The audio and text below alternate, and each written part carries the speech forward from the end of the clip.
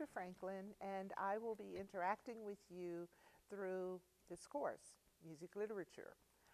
Some of you might be looking at this video as a part of Music Literature 1, which is MUSI 1308. Others of you might be viewing this video as a part of Music Literature 2, which is Music 1309. I'm preparing the same conversation or introduction for both courses because they're really two parts of the same whole. You have one textbook. That textbook is designed for use in both courses. So if you're taking Music 1308, you will be working with the first roughly half of the text, going from the Antiquities up through the end of the Baroque period, getting us to the classical. If you are taking Music 1309, then you're starting with the end of the Baroque and coming up to the present day. So for music majors, the obvious advantage is you only have to purchase the book one time and use it in both courses. This course is going to require you to do a lot of listening.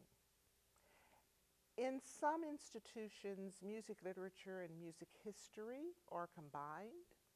Other institutions will separate music history from music literature and treat them separately, requiring music majors to take both. This is a music literature course, so let you know what to expect from me in terms of an approach of offering the content. We will be focusing on the literature of these periods, which means doing a lot of listening. However, this will be within the historical and the social context because music does not happen in a vacuum.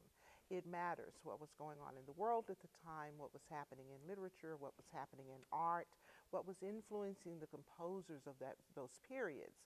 Why were certain decisions made? Why were certain instruments used in favor of other instruments? So context really matters. So the history of music has to be a part of our discussion, but the majority of our focus will ultimately be on the end product, which we describe as the literature. Therefore, you have to listen to a lot of music in these courses. That means that you have to allow for that time. If you're like me, part of your life happens in your car or in what we call those interspaces between point A and point B. So some of your listening might be while you're transporting. Some of your listening might be through something that you've downloaded onto your iPod, or perhaps you're accessing the library's online database for your music so that you're walking or you're exercising or you're running. You will figure out how you're going to fit this in. But what I'm trying to make sure you understand is that you have a lot of listening in this course because it is a music literature course. So give some thought as to how you will factor that into what is otherwise your normal routine. You will have to go to some YouTube sites for some of your literature, and in other instances you will be using the Naxos library system that I referred to a second ago, and that is available to you through the Dallas County Community College library system online database. We're really fortunate. All college library systems are not equal, and in the DCCCD, they maintain a commitment toward offering a really, really large online database. And that Naxos, spelled N-A-X-O-S as in Sam, that Naxos system offers tens of thousands of individual compositions in a variety of musical styles and from a variety of periods. And so we will be utilizing this a great deal wherever possible.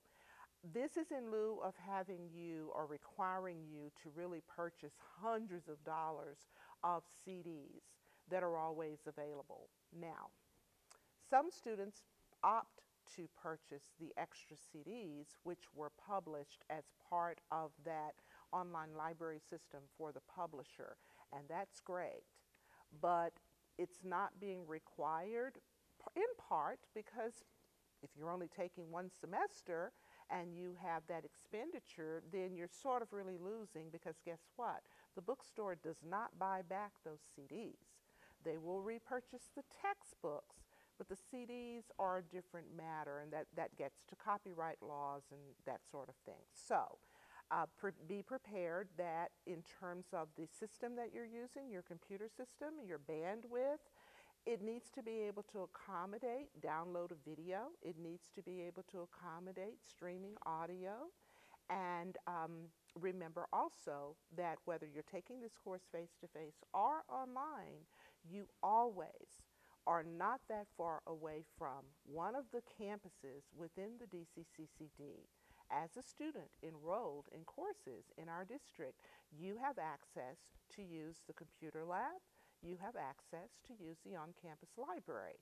So if your personal computer is a little questionable in terms of you being able to access these audio or video files, or if you don't own a computer, because you're not required to own a computer to take this course, you have access to the computers that are designated for student use on the campus of the Dallas County Community College District, and there are 7 campuses. So I think that's one of the best things we do. So you can access this online, and you also have that physical accessibility to the course also. We will be busy this semester, busy listening and reading and listening some more and reading and listening some more. Oh, and in between there will be assignments and there will be some exams and some quizzes. But hopefully by the end of the semester, you will feel more deeply informed and connected with the material, and that you will have a greater understanding about this language that we call music.